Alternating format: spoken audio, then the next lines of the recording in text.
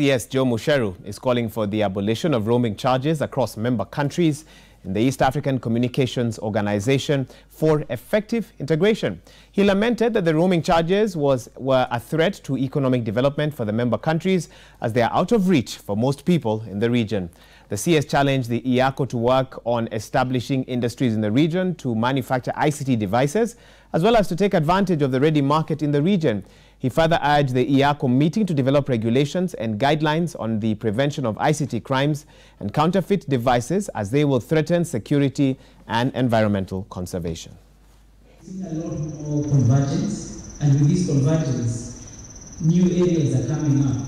And I think I would propose that you look at a few more areas where you can now collaborate with the convergence.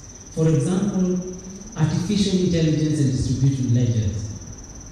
Those are critical areas that affect our economies, that affect our countries, jobs, and many areas.